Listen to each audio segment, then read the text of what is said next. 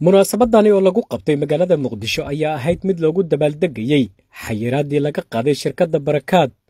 Madasha munaasabadda waxaa goobjoog ka ahaa xildhibaano ka tirsan labada gole ee baarlamaanka Soomaaliya, gudoomiyaha shirkadda Barakaat, gudoomiyaha gobolka Banaadir, ganacsato, culamaa u diin iyo dadka saamiga ku lahaa shirkadda Barakaat.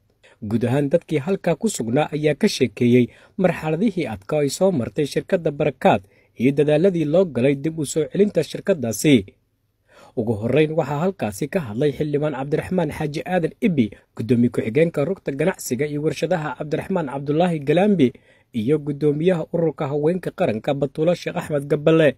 waxaan aad iyo aad ilaahay ugu mahad celinaynaa culayska ganacsatada shalay gardarrada oo lagu maagay maantana ilaahay ka qaaday, ilaahay baan ugu mahad celinaynaa. waxaan kaloo aad u bogaadinaynaa samirka gruubkii uu hogaaminaya Sheekh Axmed Nuur, samirkii ay muujiyeen iyo tawasulkii ay ilaahay ku tawasuleen, ilaahay suurto geliyeen ayagana waa ugu hambalyeelaynaa samirkoodii. ilaahayna waxaan ka rajaynaynaa abaalmarin wanaagsan oo muxuu ahaadee dib loo mahadiyo inay Barakaat gruub u suurto gasho.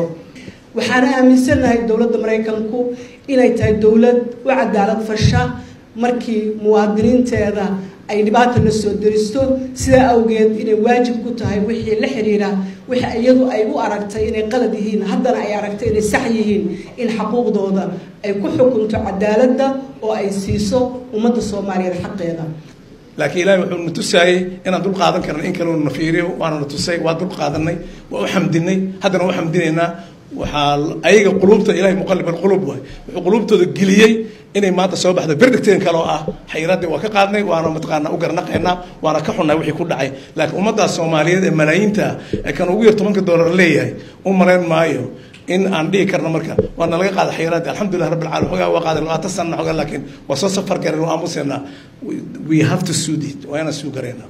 gudoomiyaha shirkadda Barakaat Sheekh Axmed Nuur Cali Jimcaale ayaa ka sheekeeyey dadaaladii loo galay dib u soo celinta shirkaddii Barakaat sida ay ugu soo samreen bulshada Soomaaliyeed muddadii ay xirnayd, waxaana uu soo jeediyey in qayb laga qaato horumarinta wax soo saarka waddanka. waxaan ka dardaarmayaa runtii waxaa waaye number 1 horta Soomaali haddaan nahay ha la iscafiyo, diinta islaamkana ha lagu dhaqmo, ayadaa xal ayadaa noo ah.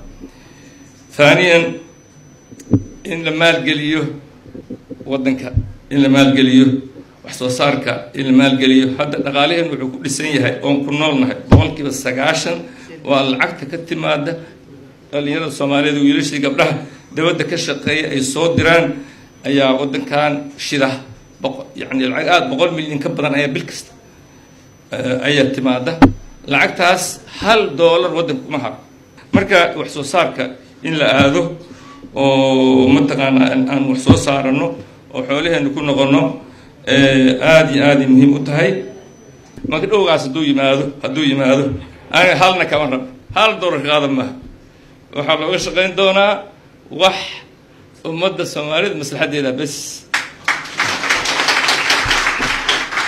gabagabadii waxaa halkaasi ka hadlay gudoomiyaha gobolka Banaadir ahna duqa caasimadda Muqdisho Cumar Maxamed Cumar Finish oo dhankiisa soo dhaweeyay xayiraadda laga qaaday shirkadda Barakaat.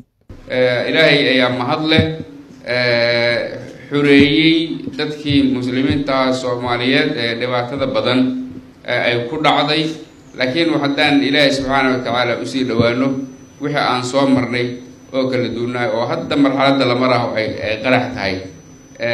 يعني وحياة كلا دورانا لو سوء امتحان عدنا امتحان إلهي أقاضله إلهي أدوانه إلهي سبحانه وتعالى أسيقنا قاضي وهو أنت وراكي سيساس أيه كل شيء يعني مركا الله سبحانه وتعالى هو متقنا راعى آيات كيسة المميس الله نقدره.